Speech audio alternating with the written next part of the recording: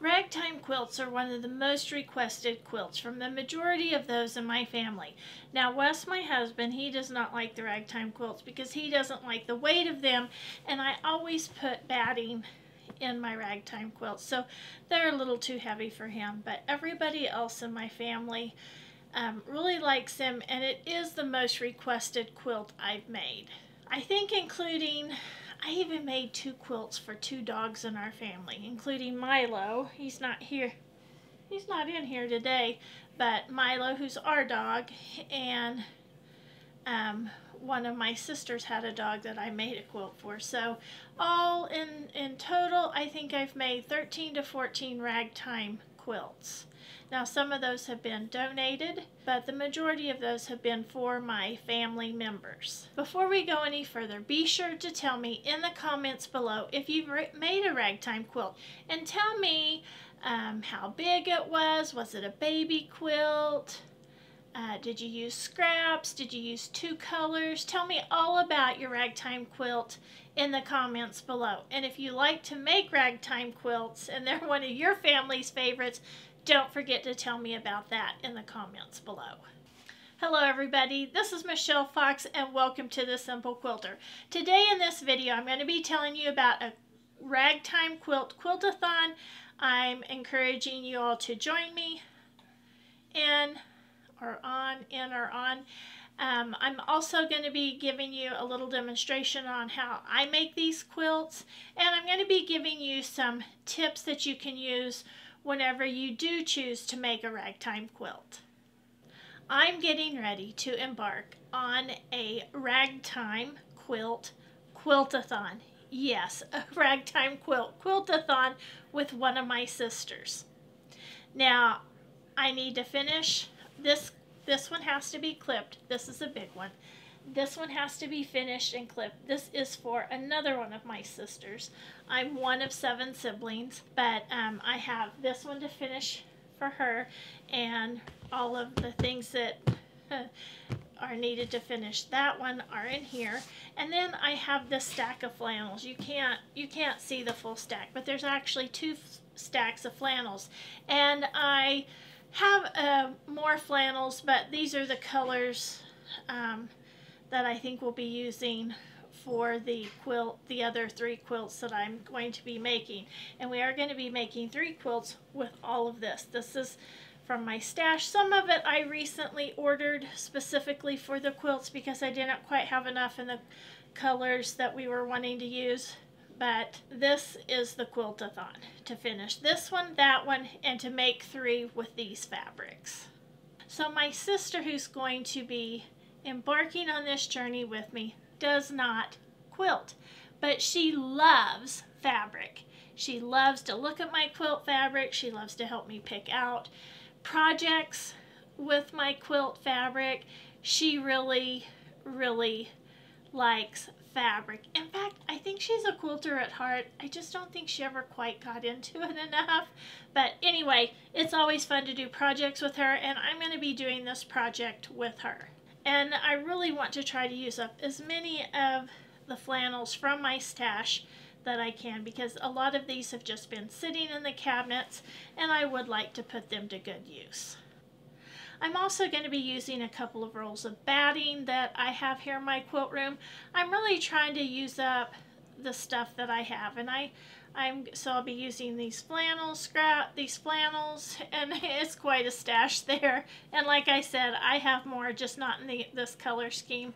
And then the rolls of batting. So when these are all done, I should be moving quite a bit of stuff out of my quilt room.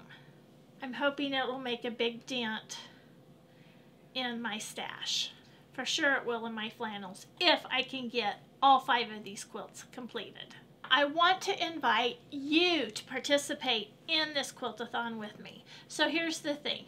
I am going to take a month to make these quilts. July 26th, I'm hopefully going to be showing you the finished quilt. So you have a month to make, a little more than a month, to make a ragtime quilt. You can make more than one ragtime quilt if you want. The whole idea is just to get in your stash and get your flannels out and see if you have enough to make a ragtime quilt, or maybe you want to purchase it. It's up to you, but I'm going to try to use what's here in my stash and look to see if you have some batting and see if you can join me in this little ragtime quilt, Quilt-A-Thon. So we'll all have a month to get all of these done. And then on July 26th, I'll be posting a video showing you how much I got finished. And for those of you who participate, you can go to my Simple Quilters Community Showcase in Facebook. It's my Facebook group. And you can post pictures of the ragtime quilts you've gotten completed. I'm really excited about this because I'm really wanting to get more stuff out of my quilt room. And some of these flannels have been in here a very, very long time. The first tip I want to give you is use your batting scraps. Now I put batting in all of my ragtime quilts, and I'll show you a little bit more about that as I show you how to assemble these quilts. I also have some videos out that I'll put in the description below on how to make a ragtime quilt, but I use batting squares or squares of batting, and I use my batting scraps as much as I can. So I cut all of these out of batting scraps that had been given to me, and I believe I've got 44 squares, so that's almost half of a quilt. So be sure to use your batting scraps. This is a great project. Now, if you have white or cream, you can go ahead and use those as long as your flannel's not real thin and it will show through. You definitely don't want to use any black batting, but I even mix up the different types of batting as long as they're cotton or 80-20 cotton blend or 100% cotton batting. I do mix up the battings. A lot of times we'll use the scraps. I do have a couple of rolls of batting that I'll be using, but again, I also like to use up my scraps. Now all of the fabric for this one has been cut and this ready to assemble in here. Again, this one just needs to be snipped, but these, I have all of this fabric to cut up, and I'm going to start cutting on this today. Well, actually I started cutting a little bit last night, but I am going to be cutting this today, and I will be cutting all of this fabric into 9-inch squares. My batting will be cut into 7-inch squares. So 9 inches for the flannel, 7 inches for the batting. I ordered a yard of this fabric. The first thing I'm going to do is I'm going to measure to see how many inches I have. Now I have 38 inches, which is a good ordeal because I need to trim off and straighten up the edges. I cut 2 layers at a time, and the front of my quilt looks just like the back. So I can get 8 9-inch blocks out of 1 yard of fabric. Now that is 16 squares, but it will only make 8 blocks. Here's the quilt that I have ready to clip, and 1 yard will make 8 blocks. And you can see the front and the back is the same. I use the same fabric on the front that I do the back. Now that's going to be important as you are cutting out your fabric. To cut my fabric, I use 2 rulers. I use my 12.5-inch square acrylic ruler by Creative Grids, and I use my 8.5 by 24.5-inch ruler. The first thing I'm going to do is straighten the edge.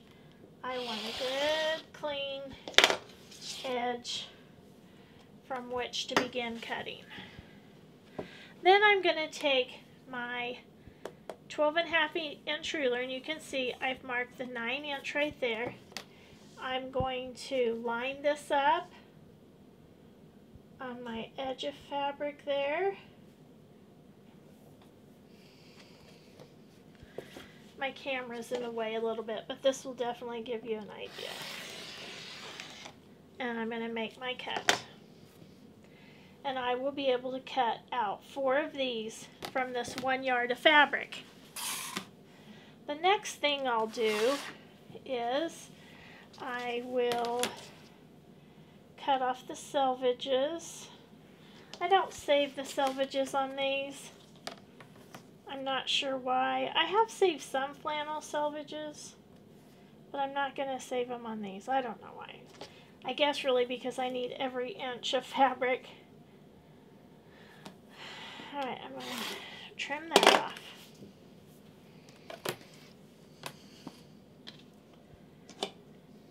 Then I'm going to flip it over, and I'm going to use this to cut my 9-inch squares.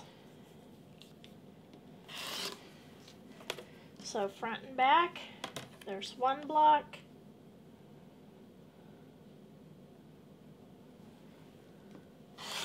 Front and back, here's another block. After you cut your 2 blocks or 4 squares from that 1 strip of fabric, you're going to have a little leftover piece like this. Now save these pieces. Here's another great tip you can use. If you save all those pieces, you can make a brick wall quilt. This is Milo's quilt. It's clean. He hasn't slept on it since I washed it last time. But you can make a little brick wall quilt out of this.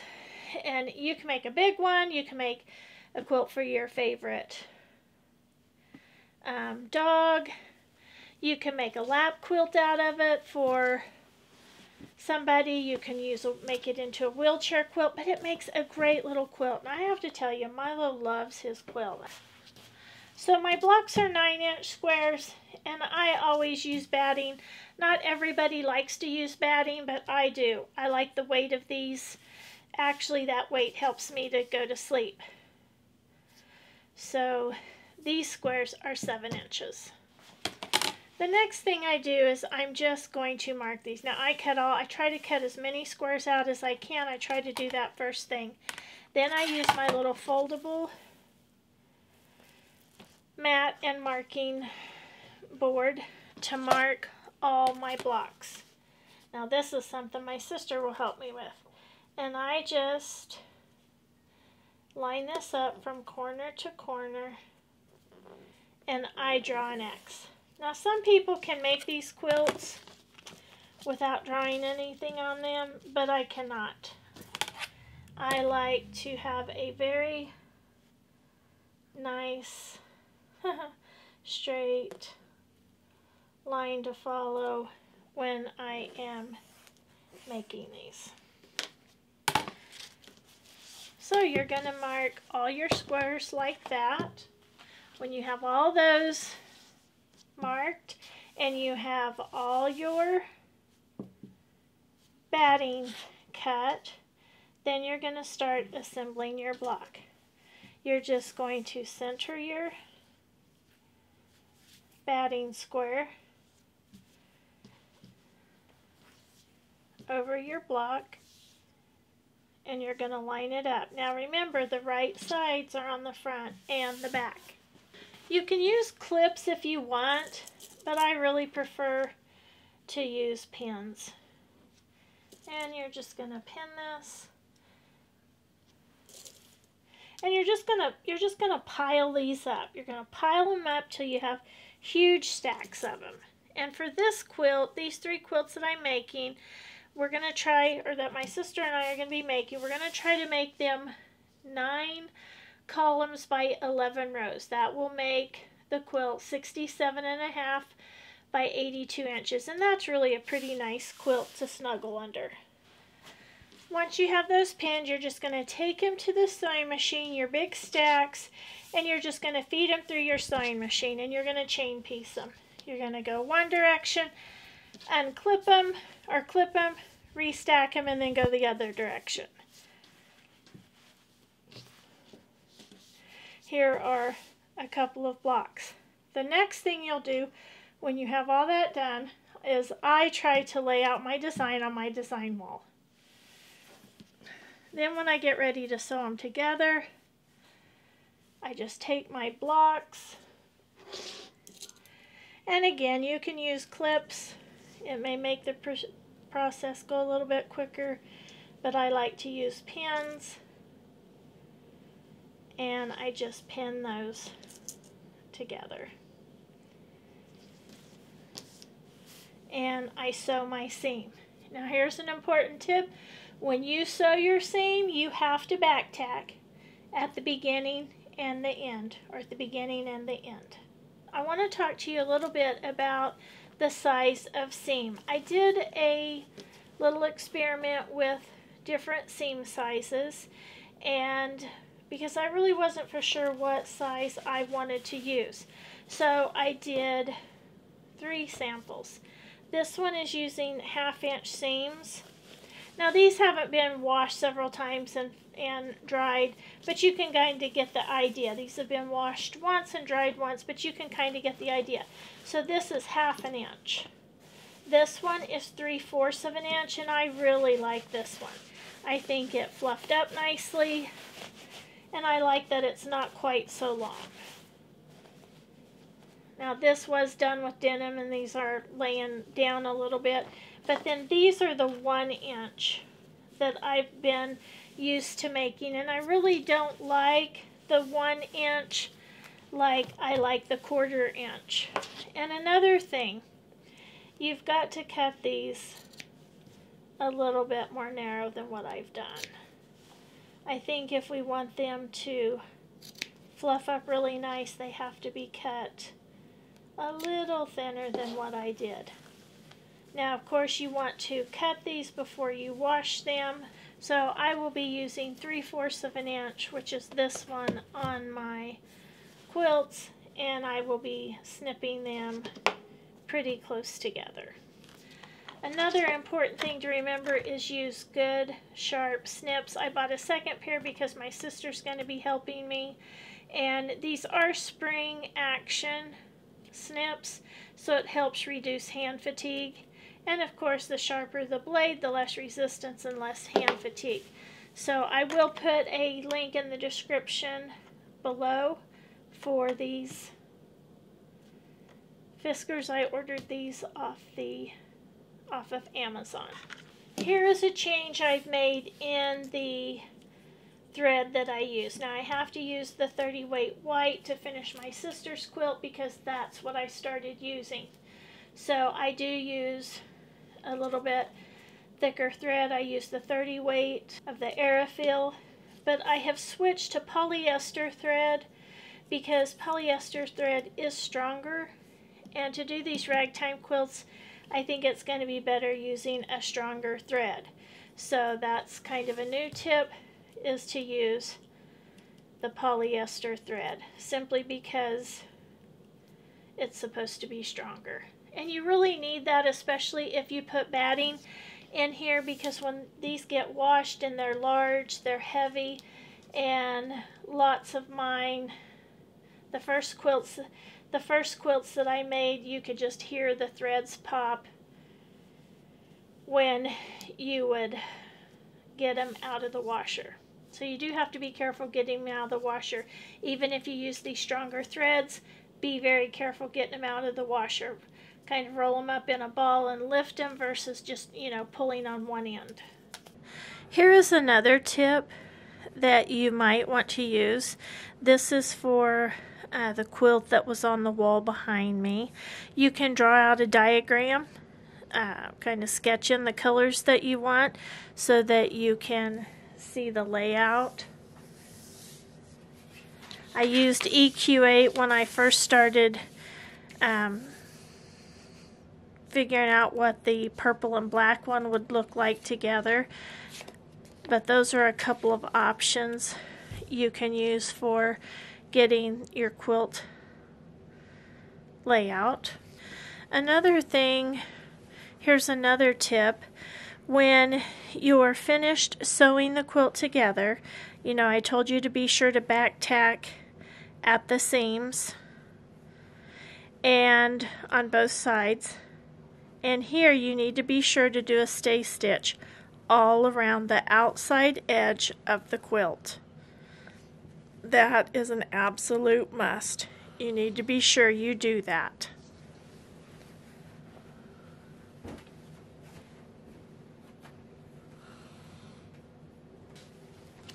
Now, as you can see, the quilts can be any size you want to make them. You can make them a baby quilt. You can make a lap quilt. You can make a wheelchair quilt.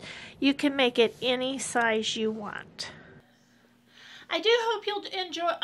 I do hope you'll join me in this Ragtime Quilt-A-Thon. I think it's going to be a lot of fun. And again, I'm really hoping to make a nice size dent in my fabric stash and batting. Tell me in the comments below if you plan to join me, and until next time, have fun quilting.